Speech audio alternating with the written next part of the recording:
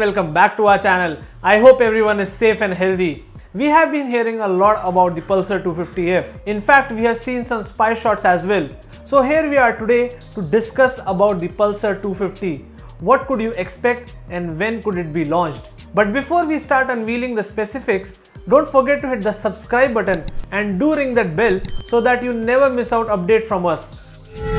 Let's talk about the Pulsar family lineup till date. We all know that the Pulsar series is in a need of upgrade, and with the talks of the new 250cc engine, there are chances that the complete series will get an upgrade after 13 whole years. The complete Pulsar lineup is divided in two different categories. The first one is the sports commuter, where it starts from the Pulsar 125 and goes all the way up to Pulsar 220F. Now these motorcycle gets 2-valve DTSI engine, whereas the second one is premium sports, which includes the RS and the NS. So these one get a 6-speed gearbox and have a 4-valve triple spark engine. Now we have already seen a 250cc engine slammed on the Dominar 250, which is similar to the Duke 250's engine, but it goes way premium.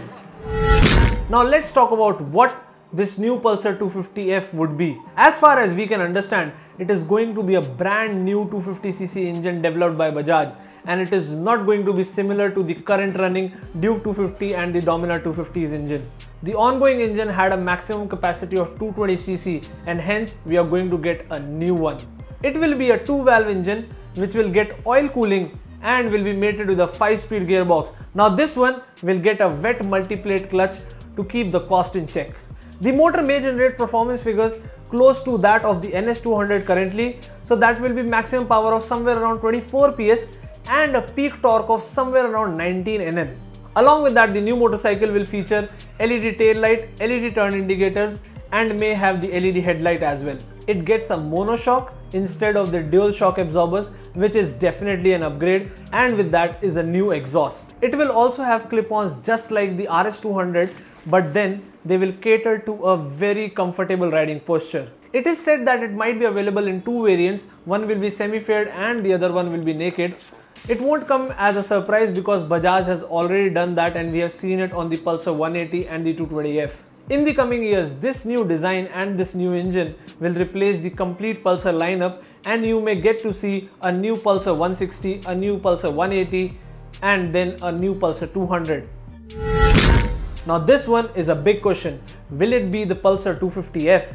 There are a few reasons as to why we believe that this 250 update could be something bigger. Definitely Bajaj is planning for a new lineup with the new engine for the sports commuter segment, but we believe the Pulsar 250F might impact the NS200 and the RS200. There are major 3 reasons for it. The first one being that the performance figures will be similar.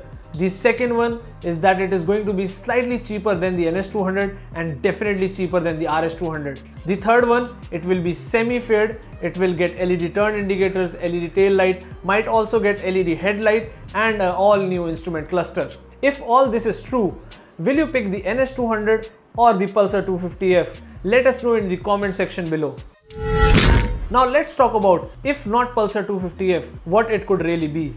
Remember, there were rumors that the AS is coming back for the adventure profile Pulsar series. What if the one that we see on spy shots is not the Pulsar 250F but the AS250? Then it will be even better because we'll get an adventure tourer by Bajaj with a 250cc liquid cooled 4-valve engine, which will be similar from the Dominar 250, and it will get 6-speed gearbox, slipper clutch with dual channel ABS. The performance figure will also be same as the Dominar 250. If we look closely at the image, it is a semi-faired buffed up motorcycle just like the AS, and it gets LED indicators, monoshock, and an exhaust similar to that of the RS200. This makes more sense to me. What do you think? Let us know in the comment section below.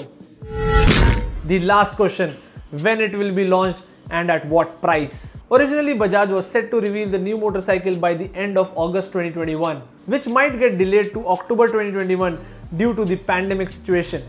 If the Pulsar 250F hits the market, it is expected to launch somewhere between 1.3 lakhs to 1.4 lakhs ex-showroom. And if AS250 is really a thing, it is going to be somewhere around 1.6 lakhs because it will be slightly cheaper than the Dominar but definitely expensive than the RS200. And that brings us to the end. I hope this video was helpful for you. Do give it a thumbs up and share it with your family and friends. If you are new to our channel, don't forget to hit the subscribe button and ring that bell so you never miss out any update from Rev Explorers. You can also go ahead and follow us on Instagram. This is our Instagram handle. We are always there. We are on Facebook and Twitter. If you have any doubts or any queries, you can connect with us on our social media pages or just leave it in the comment section below. We'll see you again in the next video. Till that time, stay home, stay safe.